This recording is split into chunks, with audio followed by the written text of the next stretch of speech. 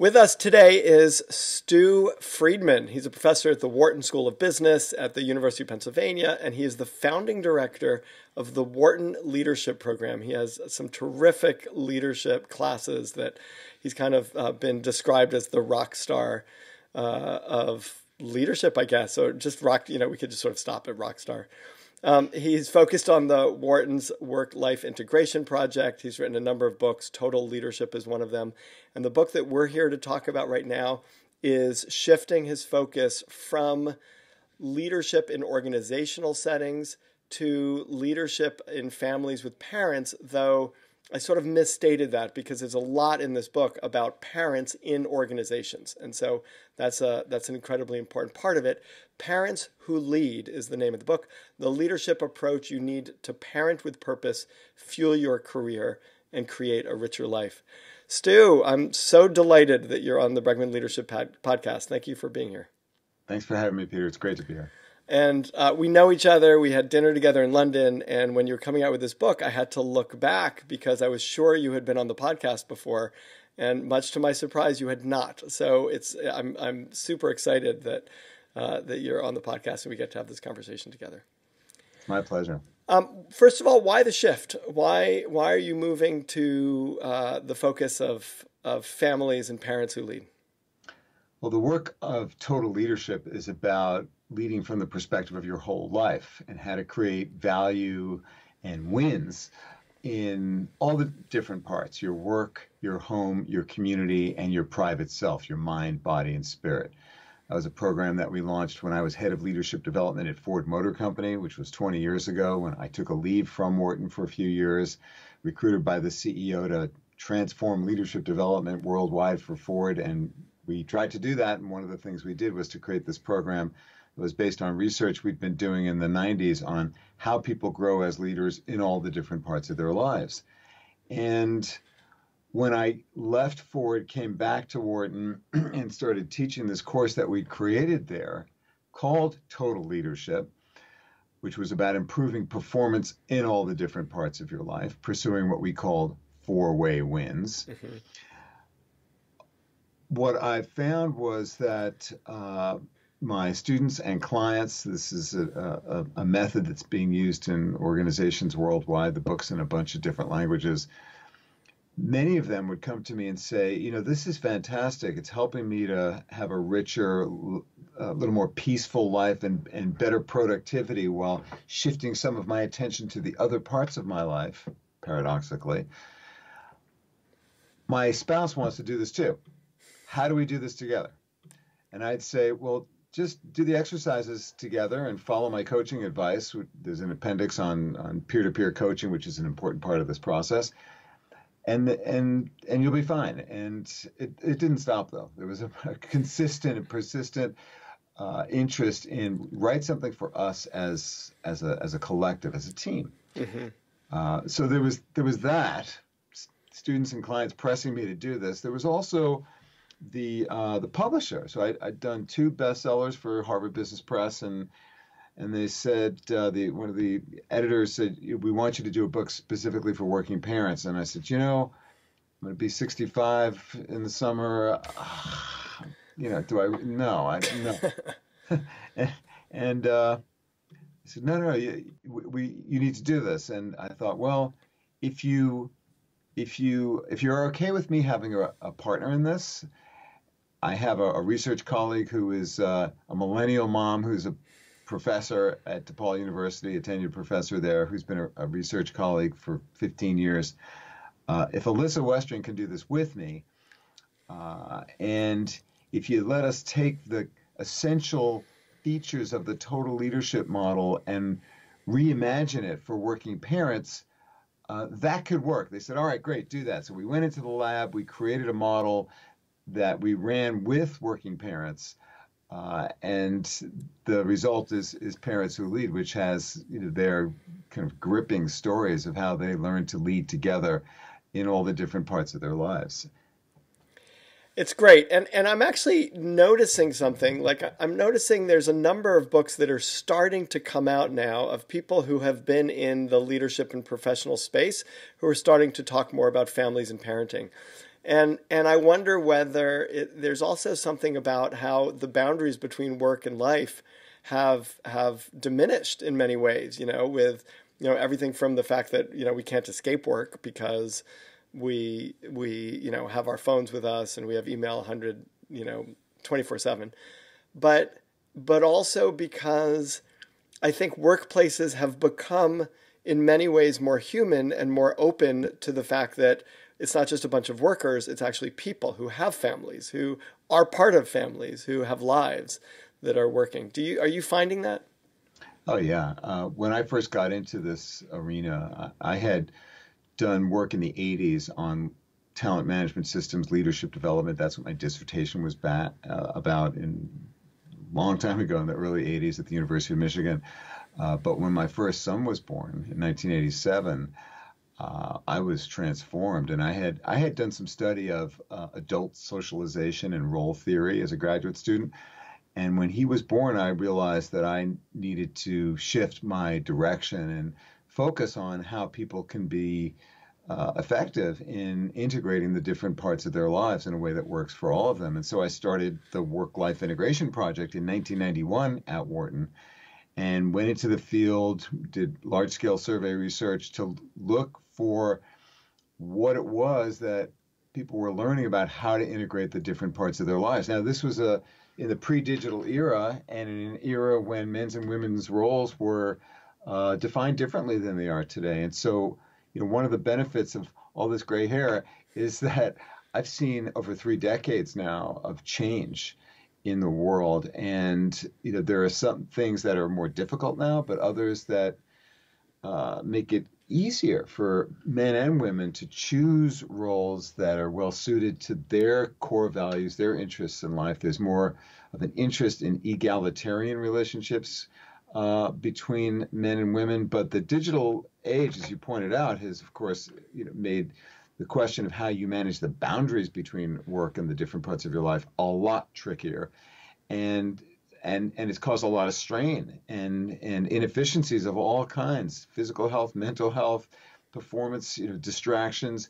And so there's a huge demand now for models of leadership that help people to be able to focus on the things and the people that matter when they need to focus. Mm-hmm. And that, in addition to the growing realization, as you well point out, that employees are whole people, and the more you account for their lives beyond work, without becoming, a social worker or a psychotherapist as an employer, as a manager, but accounting for the various demands that people's lives place on them, makes you a smarter company, a smarter manager, not only because you're going to attract and retain the best people that way, but you're going to have a better performance from your people if you indeed honor them by identifying that that they have lives beyond work. And there are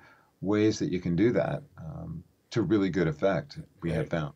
I mean, there's a lot of research that says paying people is not what garners their loyalty and deeper commitment. It's part of the transaction of working, but it's feeling when people feel cared for and respected, which you're speaking to.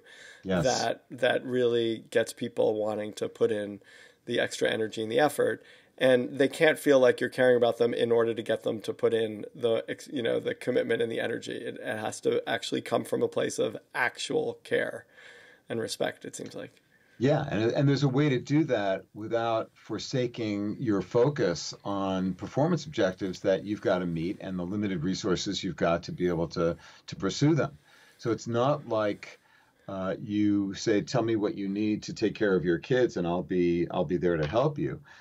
As a manager, it's more a matter of both parties recognizing that it's in their mutual interests to be creative about how to adjust and continually adjust where, when, and how things get done so that both parties win. And indeed, that's the problem with the term work-life balance, which I've been railing against for 30 plus years. And that's another shift I'm seeing in the zeitgeist.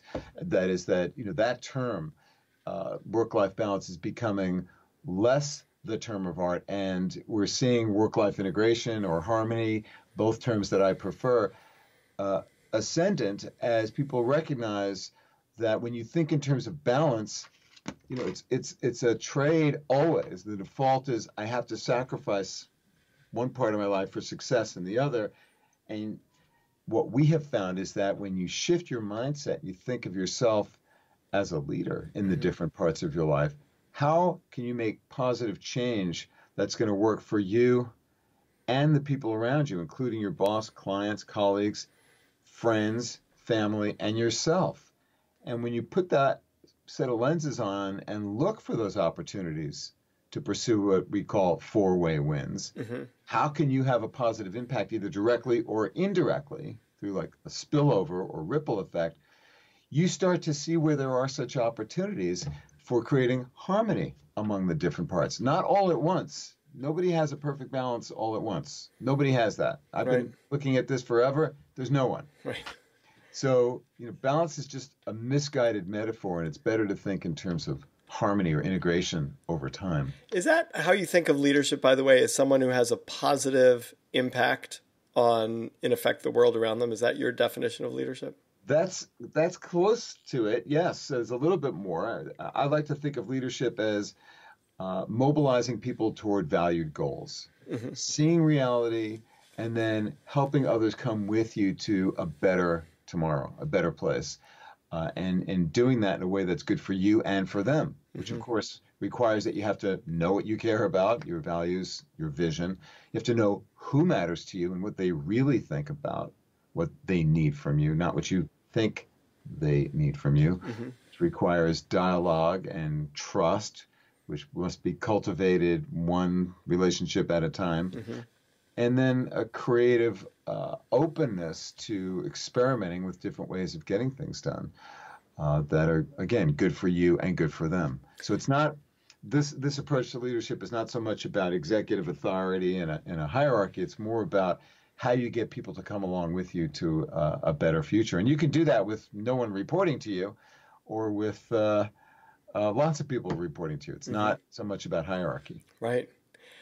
Talk about your four-way view, because that's a central piece of the book and your methodology in total leadership and related to this.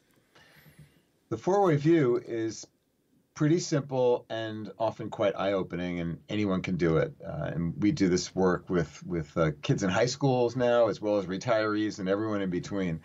What we ask you to do is to think about the different parts of your life. And these four buckets seem to work pretty well for most people in most cultures. And that's work or career or school.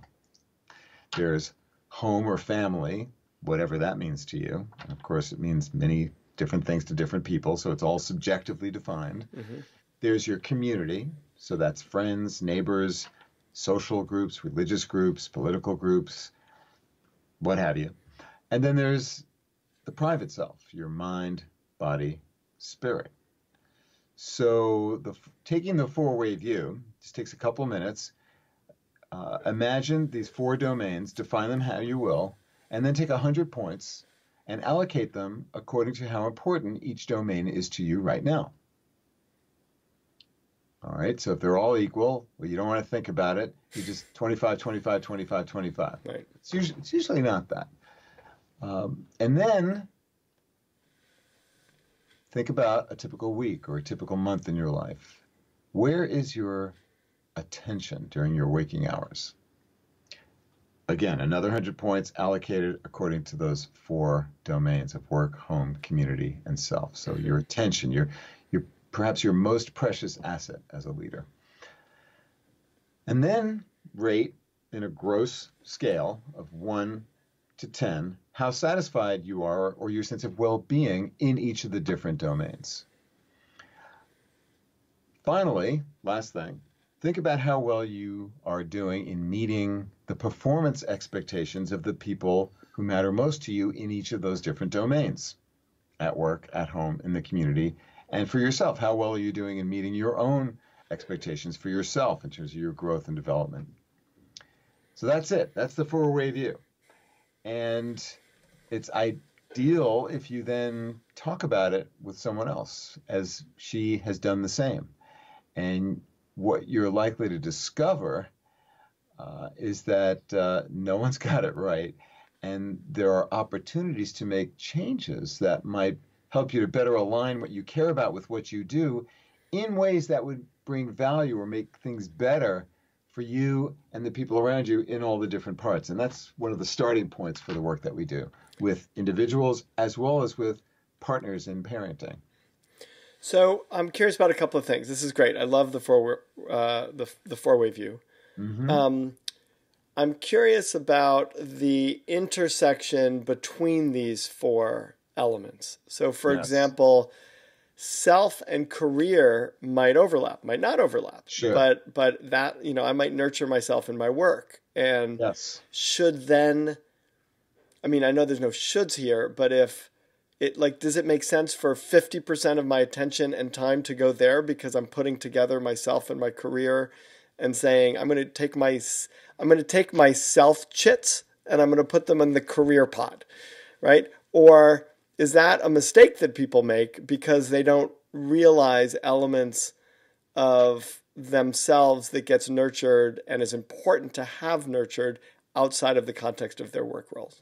It's a great question. And these are the kinds of really useful inquiries that people start to take seriously, particularly in a coaching exchange and peer-to-peer or with professional coaches, to ask these questions because no one has the same situation, the same set of values, the same set of interconnections or interdependencies among the different parts. Right. The meaning of work to you is probably different than it is to me, of course. So this is all subjectively defined, and it's those very kinds of questions that you start to ask yourself, what is the value of my work for my mental health, for my physical health, for my spiritual growth and development? How does my work help me to be a better father or son or brother or friend or citizen, and vice versa? So you start to ask these questions, and this is one of the great benefits of taking the four-way view. You start to see the linkages, which give rise to ideas for innovation in terms of where you allocate your attention and how you can really accentuate or build on the mutual value across the different parts of your life. You start to see where there are such opportunities. And instead of thinking about, well, I've got to sacrifice my personal life in order to be successful in my business, you start to think about how by investing in your personal life and your family life, you actually become better in your professional life. And that's what we see. Right. I'm thinking of two situations, and maybe we should just take each of them independently. But one is where you might be in a role, and let's think about parents. Let's think about a parent who's in a role where, 50% of their attention is going to a child, right? Or to their children or to their family. Mm-hmm. And their parents, right? But in terms of their satisfaction, they are, and I'm not describing myself, just to be clear, but I've definitely heard this. I have a friend, I've definitely heard this, where it's boring and frustrating and unsatisfying. And yet there's this role that society says you need to be in, and there's this role that actually needs attention. But it's not something that, that in any way, it's not something that for the most part leads to satisfaction. Mm-hmm. And yes. Well, my question is, because there's another piece, but let's actually the second piece is what happens when the role and attention and satisfaction you want to give someone in one of these domains conflicts with the role and attention that other people want you giving to the domain. So, for example, there's, well, that makes sense. Yeah. And I think both of those questions, there's some overlap in both of those questions. Yeah, and they're wonderful because, and this is the work, is trying to address these questions. And what we find is that most people don't ever think about this stuff. Right. And they just act on autopilot, reacting to the persistent demands that come at them in the digital deluge, that is our daily lives. Well, and I imagine also that it's not that it might. What I'm curious Yeah. is it that they just don't ask those questions because they're on automatic pilot, or is there a component here where it's really scary to ask that question, like to say like Right. I'm not satisfied spending time with kids, or I know my boss wants me to do this, but I'm not interested. Like I imagine there's Yes. some tension to just Always. being able to be honest with yourself Yes. about what you're feeling. So we start with what are your values and what's your vision of the world you're trying to create, and we make it very concrete and practical. Describe a few episodes in your life history that have shaped who you are, your values, and your beliefs about what's most important. Describe a day in your life 15 years from now. What would you be doing in the morning, in the afternoon, in the evening? With whom and why? With what impact? Um, Describe your values. Here's a whole bunch of different words that describe values. Which ones would you say are yours? So it begins with the inquiry into what it means to be real, to Right. act with authenticity by clarifying what matters most. And for many people, as you wisely point out, Peter, this is the hardest part. To Well, be courageous enough to answer the question, here's what I really care about, not what society has told me I should care right. about, my parents, my friends, my boss, my wife, etc., but what's in me.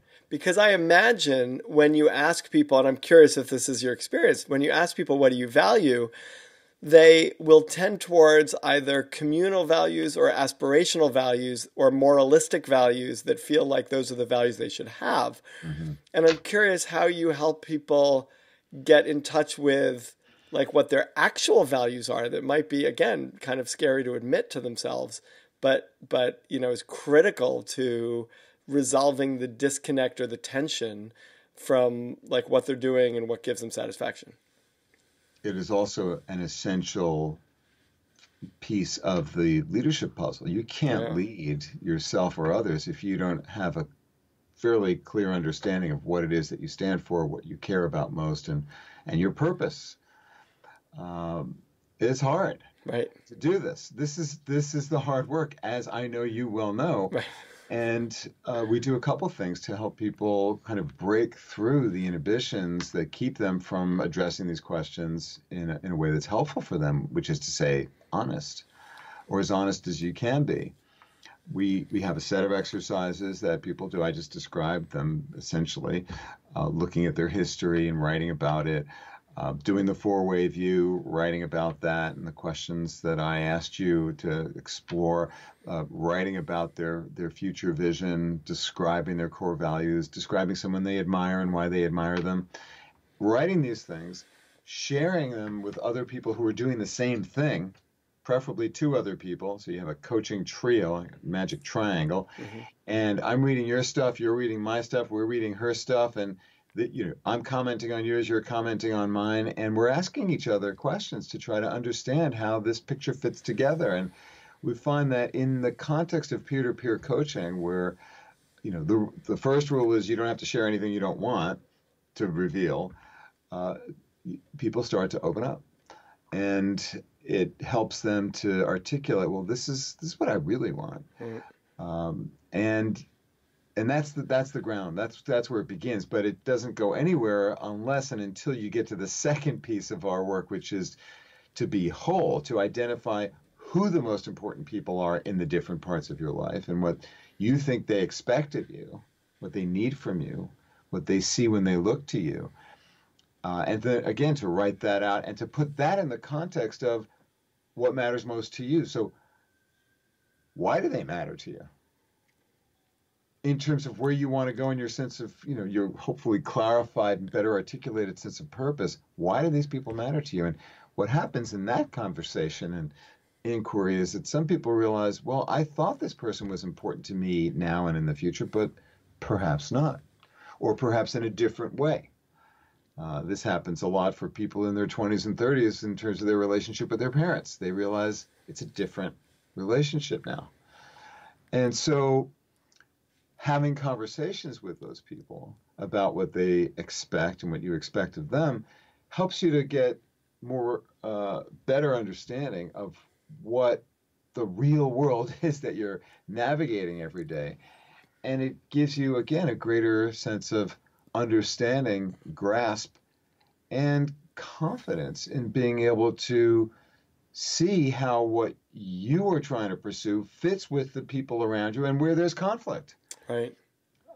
Which again gives rise to ideas for change and adjustment. Sometimes it means fundamental changes in relationships, but usually it's about figuring out ways that you can both make adjustments that make life better for both of you in a way that's consistent with what you both actually want. But it's not easy to break through those barriers, as you've pointed out. I love this construct you have about being real, being whole, and being innovative. These sort of three elements, which feel like they're not the typical elements that people sort of think about in relation to leadership in the same way. And I love that you prioritize them and you write about them. And I feel like this being real thing is one of the hardest things for people. Like we're good. We're actually better than we think at accepting other people for who they are, and much less effective at accepting ourselves. And when we don't accept ourselves for who we are, that then makes it harder for us to accept other people, because we're working with our shadow and we're like, we reject that in ourselves, so we reject it in other people. And it feels like the work of empathy, when you talk about having, talking with your children, talking with your boss, talking with your direct reports, the ability to have those conversations go well requires that initially you're talking with yourself in the same way you would talk with them, and empathizing with yourself and being open to, the things you maybe don't want to see in yourself, but really being able to look at them in a way that feels like it needs to precede what you're saying in terms of, taking stock and taking inventory, to precede having effective conversations with all these other, people that fit into these different dimensions. This is why you're a master, Peter. You've got it very well put, and it's exactly what we try to bring into practice. Of course, as a developing leader, which is how I think about myself and my clients and students, we're all trying to get better at it, and you can never be too good. It's like a performing art or a sport. You can't be too good a tennis player or a saxophone player. You just keep trying to get better. It's a work in progress for all of us, but for sure, we know that it's just so much harder to hear the perspective of other people and to feel a sense of curiosity and genuine interest in understanding others if that first most fundamental relationship, that which you have with yourself, is fraught, uncertain, defended, and just closed off. So yes, if you were to ask me what's the one most important aspect of developing as a leader, it's exactly what you're talking about, and that is finding support to enable you to have the courage to look inside as to who you are, what you're about, and what your purpose is. Right. It's great. Thank you. Thank you for bringing this work into the world and shining a light on it in areas where we often don't shine a light on it. So really, like this book, your work, takes very seriously and self-reflectively the idea of being whole, being real, and being innovative, right? And it's like that is the foundation of everything that you're doing. Yeah, and we got traction on this in the business world by framing and using language that is consistent with the ostensible values of most business enterprises, and so the original work 20 plus years ago is total leadership, improving performance and results at work and at home and in the community and for yourself. So that opening is an invitation for anyone, men and women, and really that was my kind of subversive mission at the time, was to use language that would invite men into the work of exploring their values and their vision and their leadership and their performance, which are things that were, in those days and still more acceptable, legitimate for men to be, pursuing. Then work-life balance, which is still certainly then, but still seen as more of an issue, that women need to be worried about than men, which of course is folly. So that was kind of my secret, was to ensure that we had language in this, which just evolved naturally, because what we found when going into the field, I didn't make the stuff up. We were doing research to find out, how do people who do this well, who perform well as leaders in the different parts of their lives and create harmony among those parts, how do they do it? Well, this is what they do. And to present it in a way that was inviting, or at least, open for both men and women, was part of the reasons for why this is sustainable. Right. And some people do it intuitively without going through the process, but most of us, it Yes. really helps to create a graph, look at each of the four pieces, ask ourselves, where we want to spend time, where we're putting our attention, how much satisfaction it has for us, and then having the conversations, because most of it happens in conversation that we need to have in order to focus our attention where we have the most impact and the greatest satisfaction. Yeah, and what we find is that when you do that, when you explore what matters most to you, who matters most, talk to them, get better at having them tell you where you're wrong and what you're missing, and then are open to small experiments that are time limited, that you identify as having the intended impact of success, wins, things being better, not just for you and your spouse and your kids, but for your business as well as for your friends and your own self. If you try that, you're much more likely to find it, and also to get support for it, and to feel less guilty about trying something like, for example, taking care of your body, which is a very common kind of experiment that people do. Let's exercise together. That'll help us. It'll help our kids. Yeah, it'll also help you be perhaps a little more energetic and less of a jerk to your friends and colleagues. Let's try that. What we find when people do experiments like that, and there are hundreds, we identify 6 different kinds of experiments that families do together in our book, Parents Who Lead. What we find is that people adjust some of their attention away from work, and they perform better at work. Mm-hmm. Because they're less distracted and more focused on the people and things that really matter. I just heard this report where people are experimenting with this 4-day work week, and sometimes not even 10-hour days, but just 32-hour work weeks. And they're finding that the quality of attention and the quality of the work, and actually the productivity, increases so much that it, by far makes up for that day that people would have been working otherwise. Yes. Stu, it has been such a pleasure speaking with you. Stewart Friedman, his book is Parents Who Lead: The Leadership Approach You Need to Parent with Purpose, Fuel Your Career, and Create a Richer Life. If you've listened to this podcast, which you have, if you've gotten to this place, you know the kind of person that Stu is. And all of that comes through really, really beautifully in his writing and in his book. This is a very, you are a very human person who looks at work and business and life in very human ways that, directly impact, not just our ideas, but actually how we live them. So, Stu, thank you so much for being on the Bregman Leadership Podcast. What a pleasure, Peter. Thank you so much.